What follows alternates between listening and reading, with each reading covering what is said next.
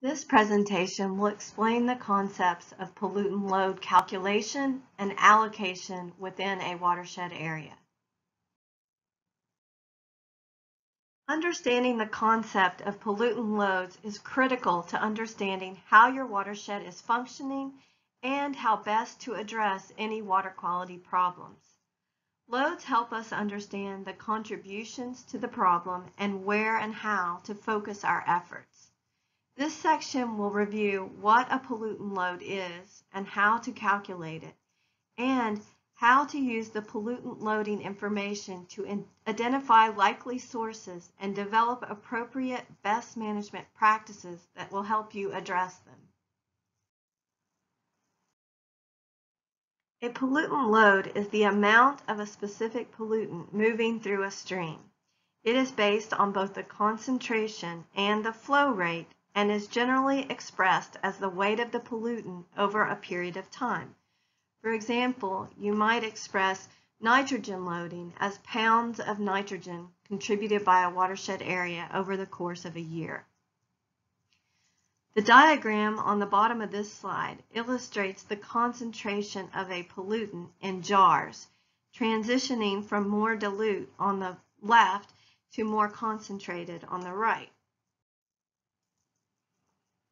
Within the example watershed, the concentration becomes more diluted as it moves toward larger downstream reaches with higher flows or discharges.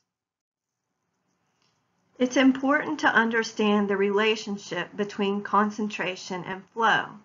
This means that the actual load of a pollutant may be greater from subwatersheds with lower concentrations if they have greater flows, as opposed to a subwatershed that may have a higher pollutant concentration but only a trickle of flow. Large pollutant loads from subwatersheds can have significant impacts on the larger watershed as a whole. This slide further emphasizes the impact of including flow in your load calculation. The greater the volume over time, or flow, the greater the resulting mass over time, or load. The chart at the bottom of the slide shows conversion factors that can be used to translate from cubic feet per second to daily, monthly, and annual loading.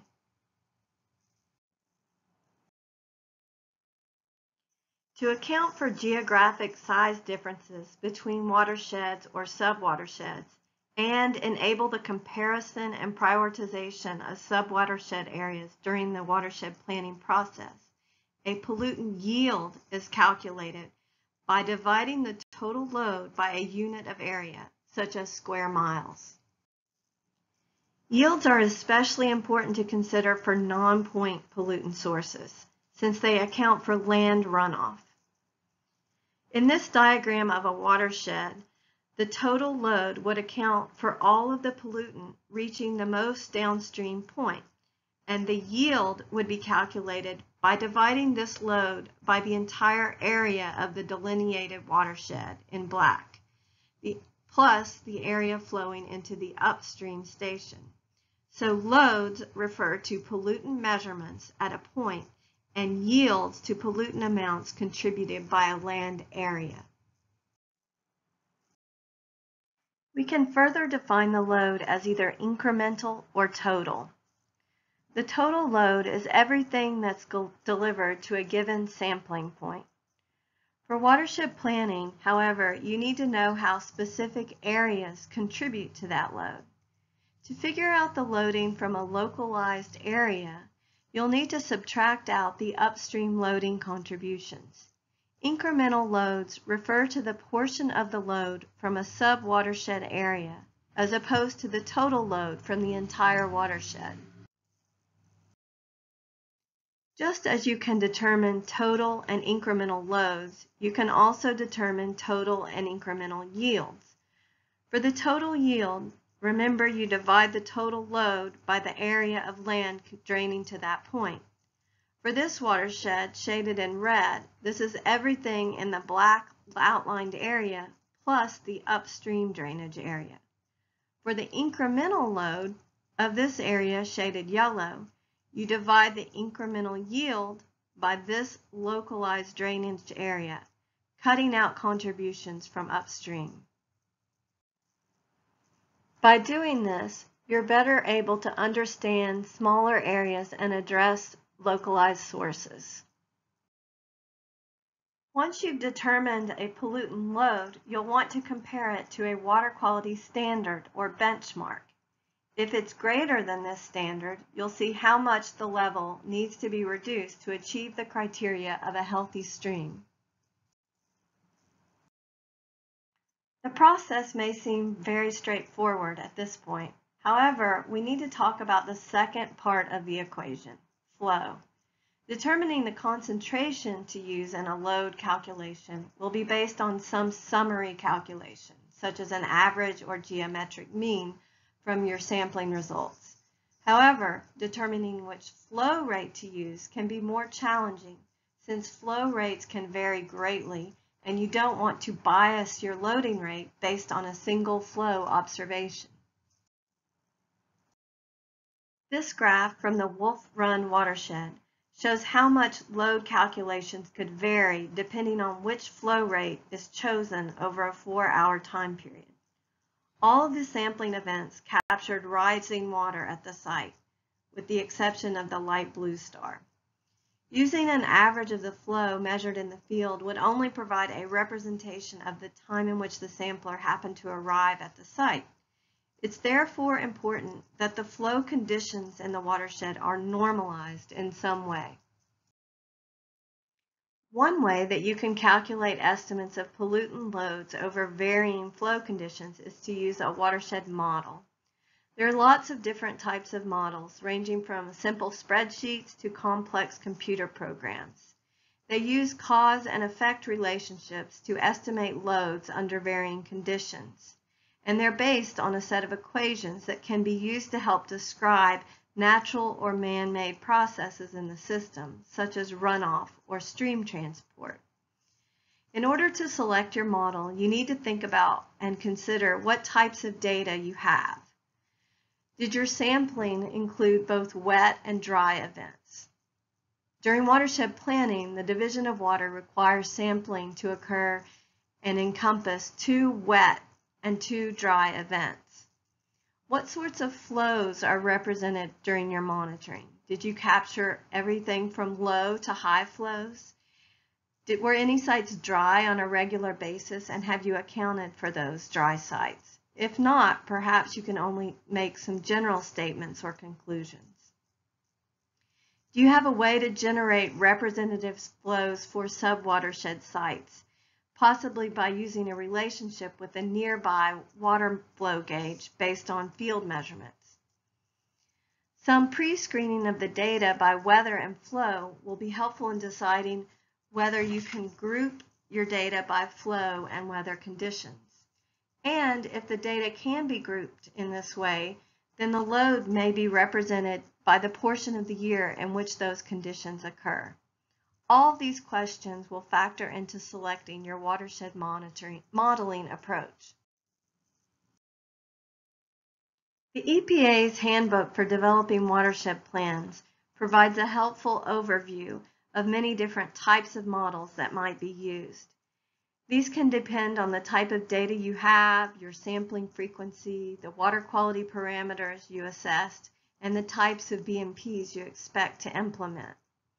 The point is, you should be thinking about and making decisions on what type of modeling you plan to use so that you can tailor your data collection to meet the needs of that model.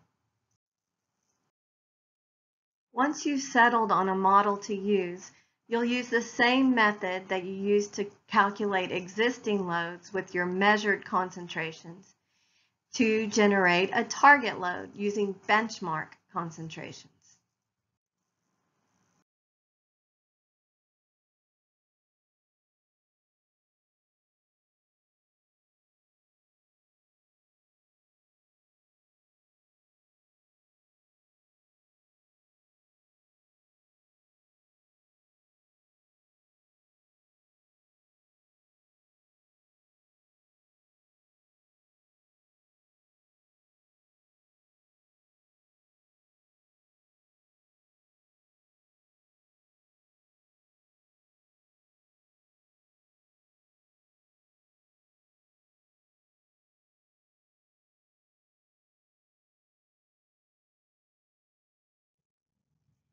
In addition to the waste load allocation from point sources and the load allocation from runoff and background sources, TMDLs also factor in a margin of safety as a buffer for any error, as well as future growth capacity to allow for added loading from future development. It's important to note that illegal pollutant sources, such as combined sewer overflows or sewage straight pipes, are not factored into the TMDL calculation. This is because TMDLs are regulatory. They address capacity for permitted or unpermitted loads, while watershed plans can add calculations for non-regulatory contributions. For example, although much of the pollutant load for bacteria in an urban area may be due to aged sanitary sewer infrastructure, this source is considered illegal, so no allocation would be made in a TMDL. Also, TMDLs are developed for a day as opposed to loading in watershed plans, which typically consider a year. While the process of development is somewhat similar, TMDLs are typically developed for a critical flow period, usually the period in which the load most greatly exceeds the criteria. However, because that flow does not occur every day, it can be hard to track success using a TMDL. For this reason, a TMDL may not always be helpful in achieving successful watershed improvement. More typically, a TMDL calculation is used to help regulators determine whether or not there is sufficient capacity in a water body for added inputs from permitted point source dischargers.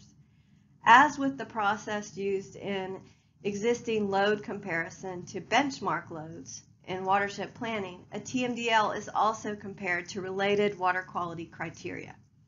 For example, if a stream is already exceeding its water quality criteria for nitrogen, a discharge permit application that would result in added nitrogen inputs from a proposed sewage treatment plant upgrade would not be acceptable. One interesting note is that permitted dischargers must be allocated all of the capacity in the permit, even if they are discharging significantly less. This means that the in-stream concentrations achieved by implementation of the TMDL may actually be well below the water quality standard. In contrast, a watershed plan is not concerned with how much a discharger is allowed to pollute, but how much they actually are. The goal is to come up with the most cost-effective plan to reduce pollutant loading from existing levels to target levels. In this example of an annual load reduction goal for achieving acceptable phosphorus loading, you can see how the phosphorus sources may need to be reallocated to achieve the goal. Sources of phosphorus from developed, forested, and agricultural lands, as well as the stream bank itself, will need to be reduced. And in the next step of planning, we can begin to suggest ways to achieve these goals by recommending corresponding BMPs. Stream bank stabilization can reduce phosphorus loading from phosphorus attached to eroded soils. Using literature values, you can make some approximations of how many eroding feet of stream bank will need to be addressed. Stormwater BMPs, such as rain gardens or pervious pavement or streetscaping on developed land, can enhance stormwater absorption before the runoff reaches the stream. In this case, the number of acres that would need to be captured can be calculated. Logging BMPs can also reduce soil-related phosphorus loading by minimizing the erosion potential from these operations. And agricultural nutrient management can help keep needed phosphorus on cropland and reduce the application of unneeded phosphorus fertilizers. For all these practices, literature references can be consulted to estimate the type of reductions for a given BMP. Second priority is the western subwatershed that has the greatest total nitrogen loads. And finally, the lowest priority, or priority 3, is the subwatershed that has the lowest loads of both total nitrogen and E. coli. And by comparing the actual loads to the target loads, we can see how much pollutant reduction is needed to meet water quality standards.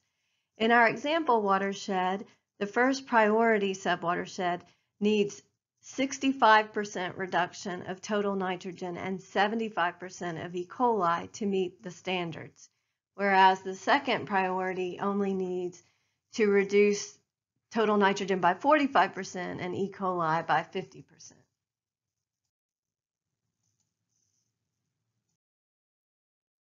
Final prioritization should also consider other contributing factors in each subwatershed. These include land use and land cover characterization. This will help you decide what types of BMPs will be needed to address the prevailing land uses and if they're likely to be effective.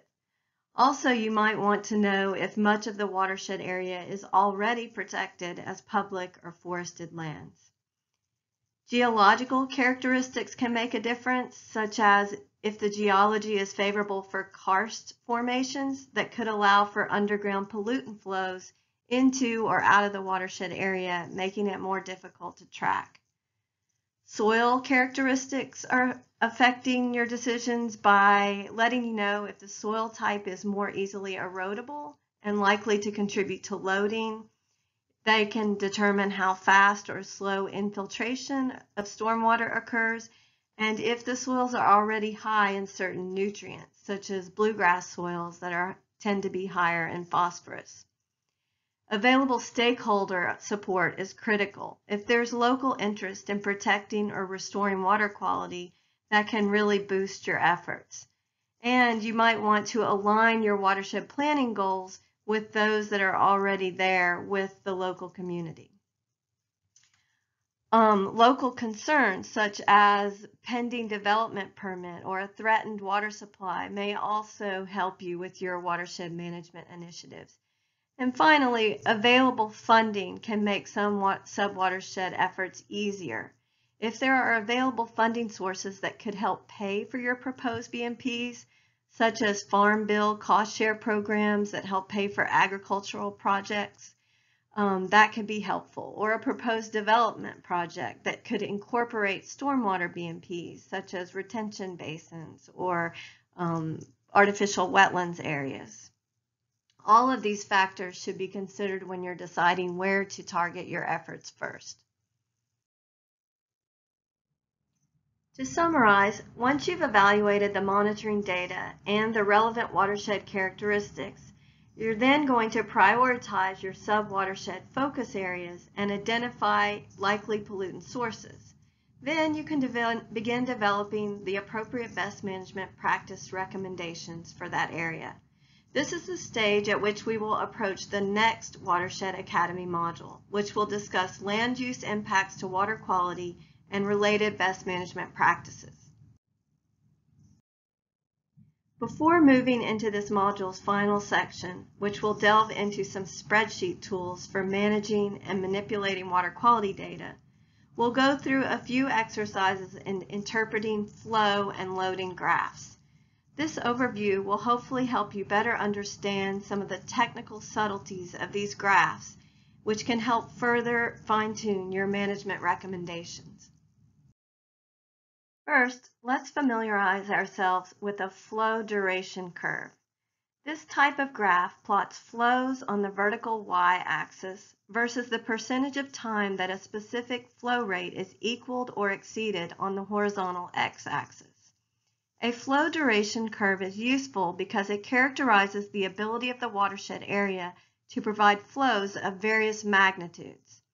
The highest flows are plotted on the left-hand side of the graph, and the lowest flows, possibly all the way down to 0, are on the right side of the graph.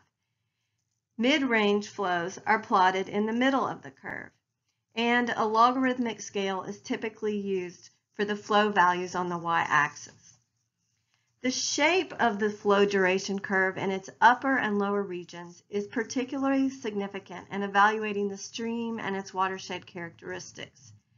The shape of the curve in the high flow region indicates the type of flood regime the basin is likely to have, whereas the shape of the low flow region characterizes the ability of the watershed to sustain low flows during the dry seasons. A very steep curve in the high flow region would be expected for rain-caused flooding on small watersheds, whereas a much flatter curve in the high flow region could be expected where reservoir storage is regulated for flood control or snowmelt flooding occurs. In the low flow region, an intermittent stream would exhibit periods of no flow, whereas a very flat curve indicates that moderate flows can be sustained throughout the year due to natural or artificial stream flow regulation or a large groundwater capacity which can sustain the base flow to the stream. Now let's look at a load duration curve. This type of curve plots a pollutant's benchmark value multiplied by flow and then uses a conversion factor for the time frame being considered. In this example, we're looking at fecal coliform loading per day with the benchmark value indicated by the blue graphed line. Specific monitoring results are plotted with their respective fecal coliform concentrations and flow rates. Sampling results characterized as occurring during wet events are plotted as green triangles, and dry event results are plotted as red squares. You can see that there are many more detections of fecal coliform above the blue benchmark line for the wet events than for the dry events. This is likely indicative of a runoff source or could be from sewer system overflows.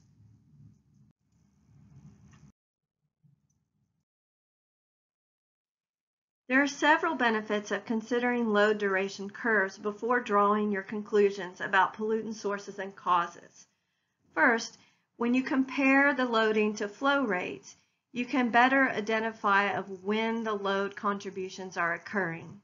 You can also better predict point versus non-point sources, and the graphs consider lots of data and condense them into an easy format. They can also help you identify sampling gaps, such as possibly not capturing enough wet data events that may prompt you to conduct further sampling. So with some technical assistance to develop these graphs, you can better refine your watershed assessment. Here are some of the main takeaways from this section on pollutant loads.